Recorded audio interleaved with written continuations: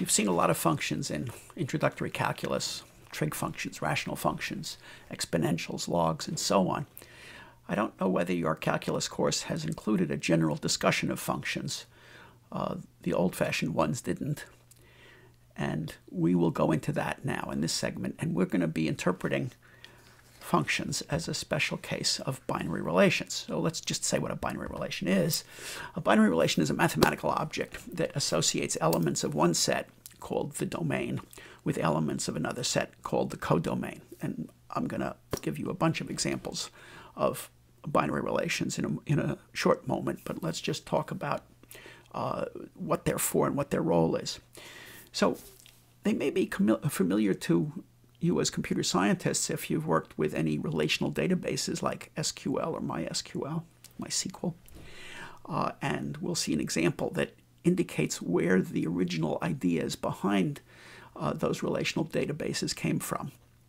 But even more fundamental, relations are one of the most basic mathematical abstractions right after sets, and they play a role everywhere. We're going to be looking in later lectures at special kinds of binary relations like equivalence relations and partial orders and numerical congruences. But today we're going to set up the machinery to be using binary relations for counting, which will be another important application in this class. So let's look at an example. And I'm going to take one that's close to home, the registered for relation, which is a relation between students. That's going to be the domain. In this case, 4 students, Jason, Joan, Ihui, and Adam. And subjects, 4 subjects as a coincidence, 6042, 003, 012, and 004. And the relation R is going to be indicated by arrows which show just which students are associated with which subjects, meaning that they're registered for that subject. So if we look at Jason, we can see that there's a particular arrow connecting Jason and 6042. And what that tells us is that Jason is registered for 6042. Now, there's a bunch of notations that are used with respect to binary relations, so let's look at some. One way to write it is if you think of the relation R as like an equality sign or a less than sign, where it's normally written in the middle of the two things that it's connecting, as in this example, Jason R 6042, that would be called infix notation. Sometimes it's written as a binary predicate, R of Jason, comma 6042. That would be kind of prefix notation, where the relation or operator comes first. And then if you start being a little closer to the formal definition of what a binary relation is, you could say that the ordered pair, Jason 6042, is a member of the relation. If you wanted to be really precise, you would say that it was a member of the graph of the relation.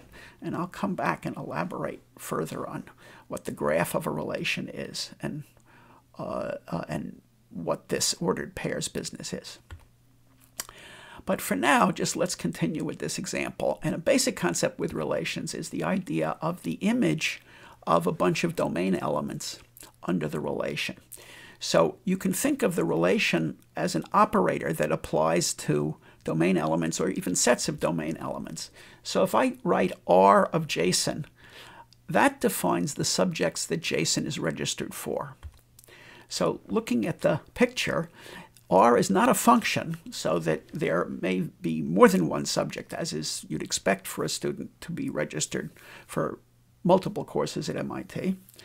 So Jason in this diagram is registered for 6042 and 6012, as indicated by the highlighted two connection arrows, which we've made red, which means that R of Jason is that set of 2 courses that he's associated with, or that are associated with him, that he's registered for, 6042 and 6012.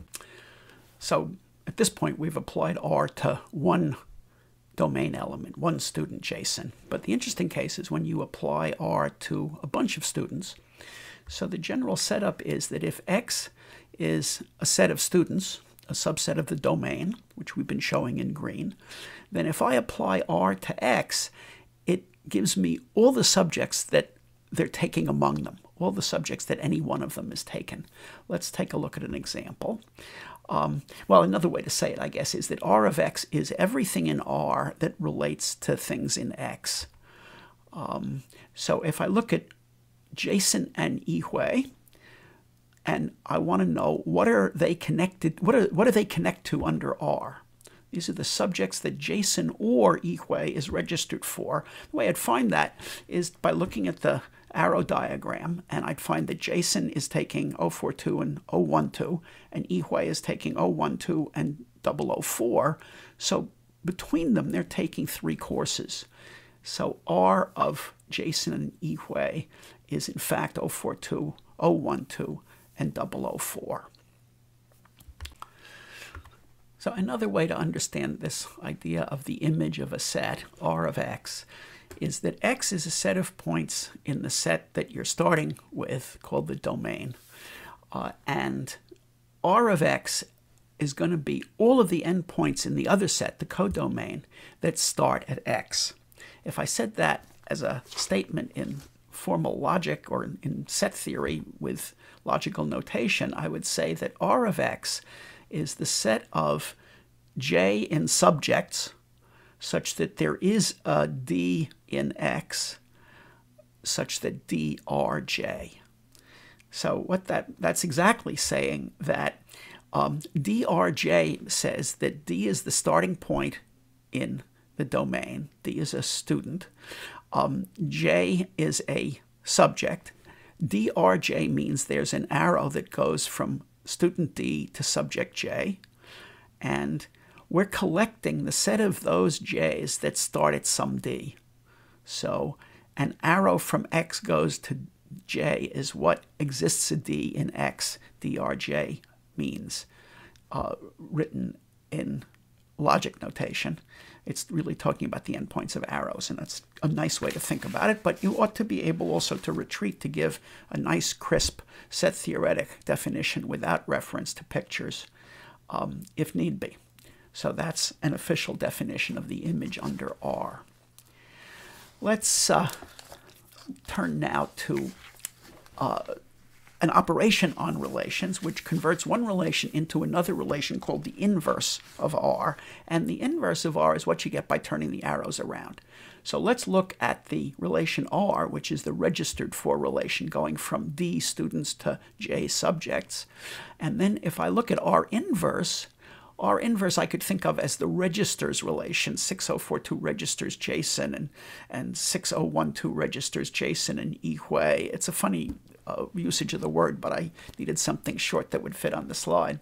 So registers is basically turning the arrows backwards of is registered for. And now I can apply the definition of image to R inverse in a useful way. But just to be crisp about what we're doing here is formally R inverse is gotten by flipping the role of the domain and the codomain. So we have that DRJ, if and only if J R inverse D. So let's look at R inverse of 6012. What that's going to mean is all the students that are taking 6012. So we start off at 6012 and we go back to all the students that are registered for it. It's Jason and Yihui again. And so R inverse of 6012 is Jason and Yihui.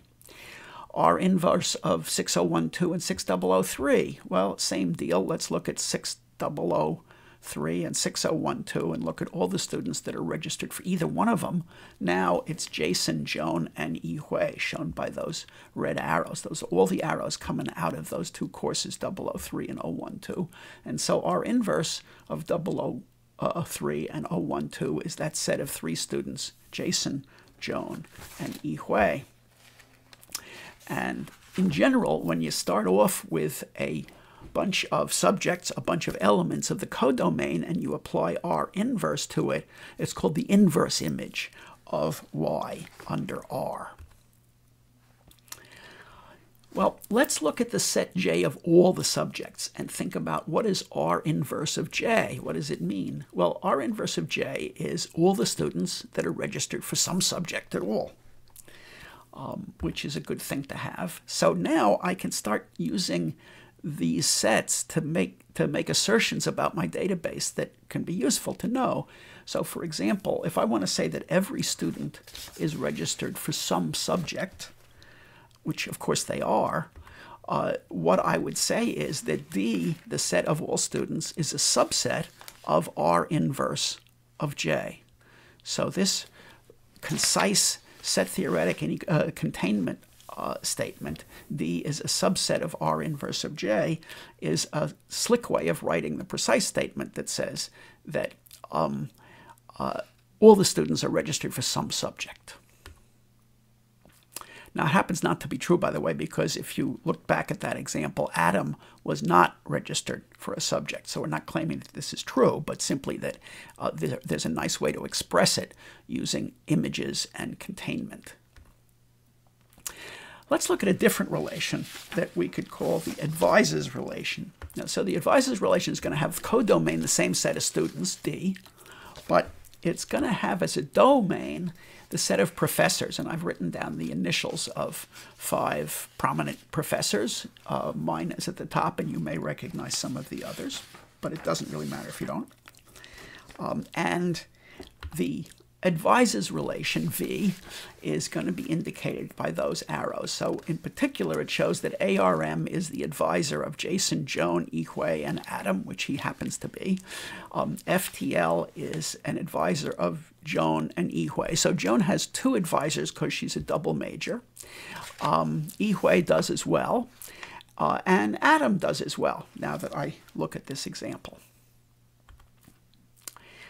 So if I look at, in particular now, the advisees of FTL or TLP, I'm looking at V of the set consisting of FTL and TLP, and it's going to be Joan, Ihui, and Adam. So taking the image of FTL and TLP, that's the set of advisees of either of those 2 professors, I get this set of 3 students, Joan, Ihui, and Adam.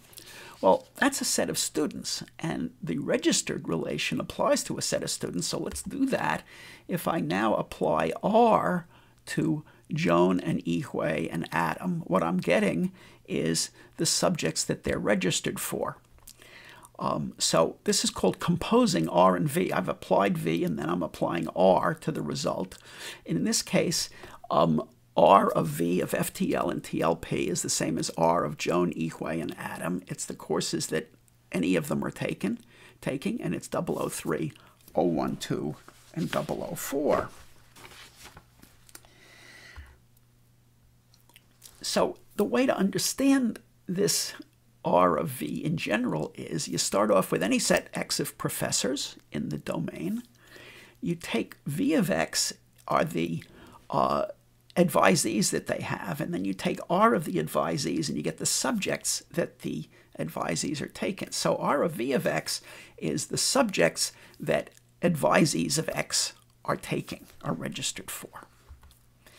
Well, we can abstract that out and call this the composition of R and V. It's defined the same way that functional composition is. So R of V is the relation, and the images of that relation, the images of a set of professors under R of V, is defined to be apply V to X and then apply R to V of X. And it's again called the composition of R and V. What it means now is that 2 things are related by R of V. It relates professors and subjects, and it says that a professor and a subject are related if the professor has an advisee, some advisee in that subject. P for a professor, composition of R with V, J for a subject holds if and only if Professor P has an advisee registered in subject J. Let's see how you figure that kind of thing out. So I'm going to draw the V relation, which goes from P professors to D students, and then the R relation that goes from D students to J subjects. And by showing them in this way, I can understand the composition of R and V as following two arrows. You start off, say, at ARM, and you follow a V arrow from ARM to his advisee, Yihui. Then you follow another arrow from Yihui to 6012, and you discover, hey, ARM has an advisee. So now we can say that Professor ARM is in the relation R composed with V with 6012 because of this path. ARM has Yihui as an advisee, and Yihui is registered for 6012. And this relation ROV, we figured out, is the relation that the professor has an advisee in the subject. So in general, what we can say is that a Professor P is in the ROV relation to J, if and only if, and here we're going to state it in formal logical notation, which really applies in general and not just to this particular example. So the definition of R composed with V is that P R composed with VJ means there's a D that connects P and J through V and D. In particular, that there's a D such that PVD, which means there's an arrow, a V arrow from P to D, and DRJ, there's an R arrow from D to J for some D. By the way, there's a technicality here that when you write the formula PVD and DRJ, following the diagram where you start with V on the left and follow a V arrow and then an R arrow, it's natural to think of them as written in left to right order of what you apply first, VR. But of course, that's not the way composition works. When you apply one function, R to V to something, you're applying V first, and you write it on the right. So ROV is written like function composition, where V applies first, but the logical statement, the natural way to write it is to follow the way the picture works, and the V's and R's get reversed. So watch out for that confusion. Well, I want to introduce one more relation to flesh out this example, and that'll be the teacher's relation. So the teacher's relation is going to have as domain professors, again, and as codomain subjects, and it's simply going to tell us who's teaching what. So here we're going to see that ARM is teaching 6042, as you well know, and FTL is teaching 6042, which he does frequently, but not this term. And now I can again use my relational operators to start making assertions about this, about these people and relations involving teaching and advisees. So and a useful way to do that is by applying set operations to the relations, because I can think of the relations as being that set of arrows. So suppose I wanted to make some statement that a professor should not teach their own advisee because it's too much power for one person to have over a student.